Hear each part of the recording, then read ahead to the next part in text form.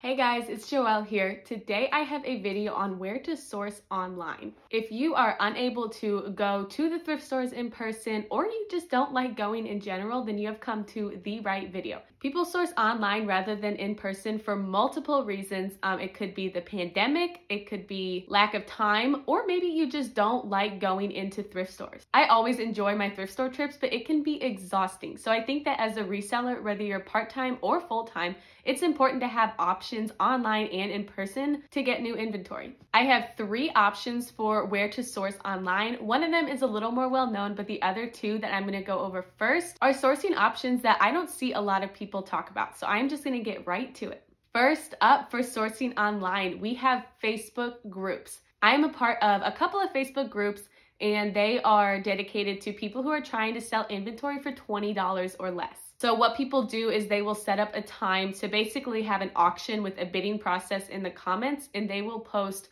bulk items, and according to group rules, the items have to be priced at $20 or less. While the maximum price is $20, I have noticed from a lot of people that their typical prices range between $1 and $7. Just like any online sourcing option, you do have to pay for shipping, so you should factor that into your cost of goods, but I have seen a lot of gems in these Facebook groups with extremely low cost of goods. I will post some screenshots of some items that have caught my eye in some pretty good Bolo brands. I have personally never purchased from these groups, and this is because you pay through PayPal, and I do not have my bank account linked to my PayPal yet, so I have been unable to purchase. Honestly, I just need to get right on it. It'll take like 5 minutes. I just haven't gotten to it. But overall, these Facebook groups are very trusted.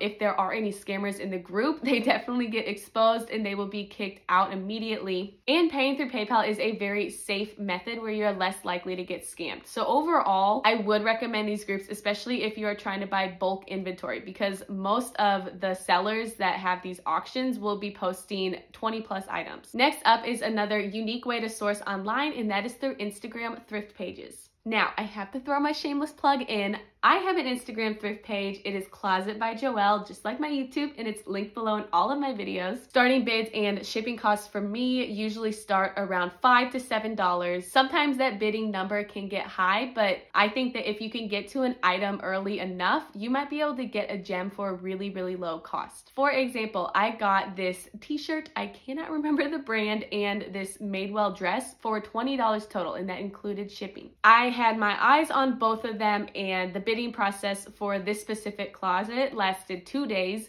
and I saw that there were no bids. The starting bids were at $5 for both of these items. So right before the bidding ended, I went ahead and put my $5 bids in, and I won the bid. Now, when it comes to buying on Instagram, there is no protection whatsoever like there is on a platform like Poshmark. So I would 100% recommend buying from a trusted seller. Some ways to determine a trusted seller would be to look at their highlights. Most Instagram thrift pages will have a proof highlight, and in that highlight, they will show people receiving their packages. They might show messages between them and the buyer, or if the buyer posts a picture in your item, then they will repost it and put it onto their story. Another thing is to make sure that they have a lot of posts. So when I started my thrift page, obviously I am a trusted seller, but people are less likely to buy from me when you have a smaller amount of posts. Now I am up to almost 100 posts, and I have noticed that a lot more people are following me and trusting me with the shipping process. So overall, just make sure that you are buying from a trusted account that other people have purchased from. And if you want to go to my account, obviously I would love for you to look at my inventory, but you could also look at other people that I'm following. I follow a lot of other thrift pages, and I have seen no problems with their accounts. I've seen a lot of proof of purchases, and it's just a great way to get inventory at a very low price. And shopping on Instagram is something that I haven't seen a lot of resellers kind of advertise. So if you are looking for an online platform other than something like ThredUp or anywhere that has mystery boxes like Jomar Wholesale, I would definitely recommend looking at Instagram thrift pages. Now, my third and final way to source online is through ThredUp, which is one of the more popular online platforms that resellers source through. So there are 2 ways that you can source on ThredUp. One is the rescue boxes, and the other is simply browsing through their secondhand items. There is the occasional horror story about rescue boxes, but I have had no bad experiences. I typically do the shoe box. I believe I have ordered 5 shoe boxes and 1 DIY denim rescue box. And there's only been one box that has disappointed me. It was one of the shoe ones, and my only higher end pair of shoes was a pair of Cole Haan boots. Now, once those sell, I will get my money back and a little bit of profit for the box, but overall, I've only sold 2 pairs of shoes, and the others are just sitting in my Poshmark closet. Like I said, that is the only box that has disappointed me, and I still know that I will make my money back and a little bit of profit. I just got a bunch of shoes that I typically wouldn't pick up if I were sourcing for inventory at a thrift store. But these boxes are great. I've seen from a lot of other resellers that just the mixed clothing box is really good. I'm in the process right now of getting rid of my death pile, and so I have not ordered one of those yet, but once I get all of my stuff listed, I think I am going to get one of those mixed clothing boxes so that I can kind of amp up my inventory. The cost of goods for most of these boxes are very low. For the shoe rescue box, it has been $5.34 per shoe for me.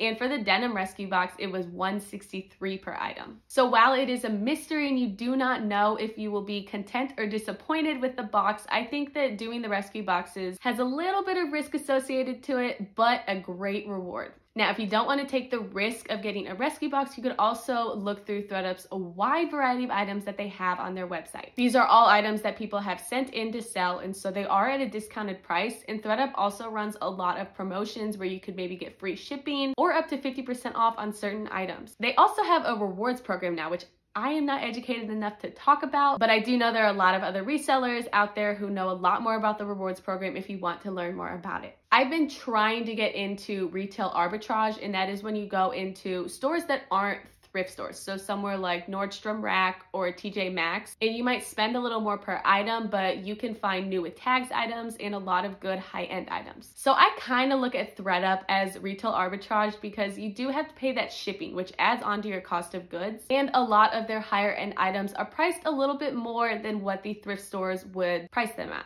I have seen resellers like Mogi Beth who will go on there and they will buy maybe the girlfriend jeans or mother jeans. These sellers might pay up to like $25 or $30 for these jeans, but they're able to check comps and they can still make a really decent profit. So I have only bought rescue boxes from ThredUp. Like I said, I'm trying to kind of get more acquainted with retail arbitrage, but the biggest piece of advice I could give you is to look up comps, because if you're gonna spend more for an item, you have to make sure that you could get a good profit for it. Like I said, I have not sourced on ThredUp yet. Sometimes paying up for items scares me, but some of the things that I do look for are girlfriend jeans and mother jeans, the Tory Burch shoe section, keywords like cashmere, silk, or wool, and I will also look for items that are new with tags. I know when you sign up for ThredUp, you also can get up to 50% off your purchase, and I'm not sure if that code ever expires. So I would definitely recommend, if you haven't signed up for ThredUp, sign up for it now and at least get that 50% off, because you could probably find some good items at a lower cost. All right, those are my 3 ways to source for inventory online. Just to recap, we have Facebook groups, which I will link the one that I am a part of below. We have Instagram thrift pages and ThredUp. I appreciate you all watching. Don't forget to like and subscribe, and I will see you all for the next video.